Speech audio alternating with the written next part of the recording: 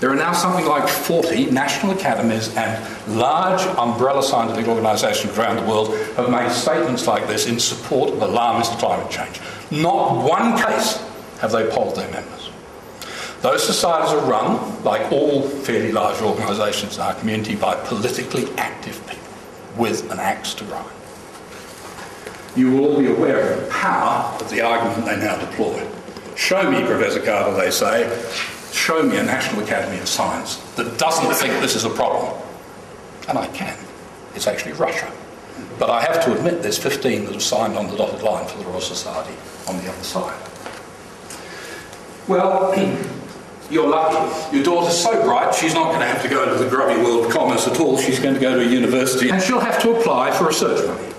So she'll apply. This is the British National Environment Research Council, or if she was in Australia, the Australian Research Council, in New Zealand, Ministry of Research, Science and Technology, National Science Foundation, and in Canada, National Science Engineering Research Council. And she would apply for money, and her grant application will be refereed by experts in climate science. And she wants to investigate whether this is true or not. And here's what one of the referees said in a real example from one of those funding agencies a year or so ago. The applicant appears to be keen to dispute in the popular press the scientific evidence linking recent global-scale warming to increasing greenhouse gas temperatures. While the freedom of the press means he can write what he wants in the newspaper, it'd be better if he published scientifically correct statements in his newspaper articles. His statements are incorrect. There's no appeal for this. It's not appropriate to fund a scientist who continues to publish scientifically erroneous statements in the public press. I've retired from active science. I can stand up in public and say these things. Against that background, can you imagine any 30 or 40-year-old scientist in mid-career saying anything publicly about global warming in a critical way?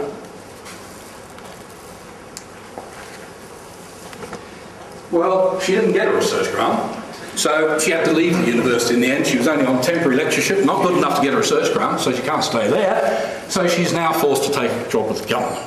Wonderful superannuation, as long as it lasts. And she might work for the Australian Greenhouse Office, which produced this gargantuan report in 2002 on climate change. She might join CSIRO. They went around the country 3 years ago. Very nice business, thank you. Taking a lot of money off the state governments to do climate change predictions for each state. And after they'd done them, the Premier of the state, in this case New South Wales, gets up in public, or car, and he goes on and on. He says global warming is an imminent serious threat. Is. It will mean, not it might mean, it will mean more frequent droughts, especially in winter, and more intense heavy rainstorms. The imaginary computer models that CSIRO provides, and CSIRO is very careful not to say they're anything beyond projections, they're not predictions, they're not forecasts, are turned instantaneously by the politicians and the press into predictions. And she might join Queensland, and Queensland recently did a report that starts off by saying climate change is happening now. A statement of such breathtaking inanity you can't imagine anybody writing. It's like saying the sun rose this morning. And furthermore, the climate is changing at a faster rate than previously anticipated. Anna Bligh? It's not rising faster as it happens than anything you can imagine. These sorts of statements are just, we're awash with them. They have no scientific basis whatsoever. She's finally forced to join the grubby world of business. And there she finds Mr. John Macfarlane, who likes to call himself, believe it or not, I think he said this with a straight face, a sensitive capitalist, not a greenie. And he ran this article in the Bulletin magazine about him, and he was quoted as saying, well, debate among scientists about climate change continues. It's unimaginable to conclude otherwise than the pumping of a massive amount of carbon, he means carbon dioxide, into the atmosphere is damaging our planet and potentially. So we're now going to set future climate policy on the basis of what a banker can and can't imagine, aren't we? Well, there you have it. That's the sociology, and here's my opinion on how it happens. I could give you a whole hour's lecture on how does it happen. Here's 3 thoughts. It starts, and the biggest villains are these guys and their counterparts. Most people have no conception how powerful they are or how much money they have. These figures go back to 2002. This was in the US alone. World Wildlife Fund had almost 500 million, Greenpeace had 250. Added up, it's well over $1 billion, and it's probably now, 6 years later, over $2 billion these people have each year to spend on what? To spend exactly on what these guys do in an election campaign. And you've all seen how much saturation coverage you get and how effective the techniques now used by modern advertising and media techniques are. Well, reflect on the fact that in the same year that these figures were true, we had an election in Australia and a total of 80 million, less than 10% was spent on that whole election.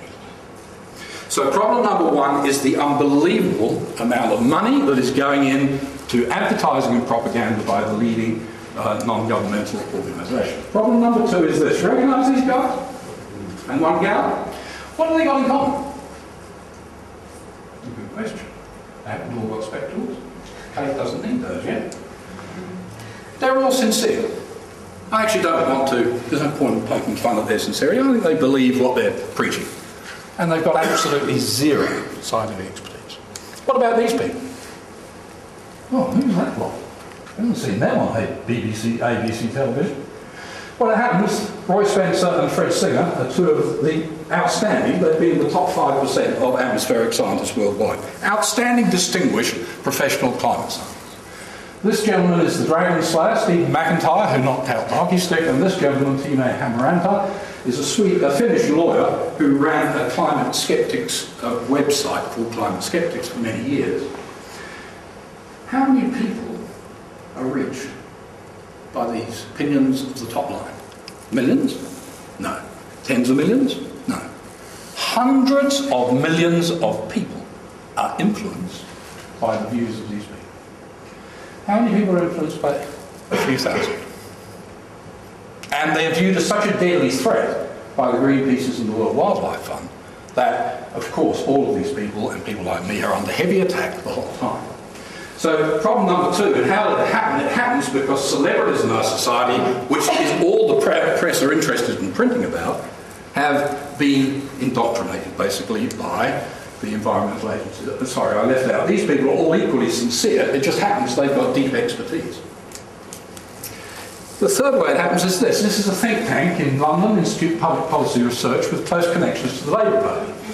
A couple of years ago, they did a paper called Warm Words. How are we telling the climate story? Can we tell it better? The task of climate change agencies, they said, is not to persuade by rational argument. Instead, we need to work in a more shrewd and contemporary way, using subtle techniques of engagement. The facts need to be treated being so taken for granted they need not be spoken. Everybody knows global warming is happening. That guy must be crazy. Ultimately, positive climate behaviours need to be approached in the same way as marketeers approach acts of buying and consuming. It amounts to treating climate-friendly activity as a brand that can be sold. This is, we believe, the root to mass behaviour change. Remember other people in the 20th century that wanted mass behaviour change? Someone in Germany. Yeah, who cares about this? This is just an obscure London think tank. Yeah.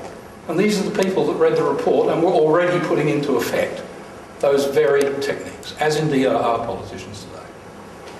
Mr. Blair and his spinmeister, Alistair Campbell, honed the technique to perfection. Kevin Rudd is hoping he's going to do it better. Prepare to be amazed. That's pretty wall-to-wall, isn't it? It'd be pretty hard for anybody to know anything about science to resist all of that and come out at the end sceptical.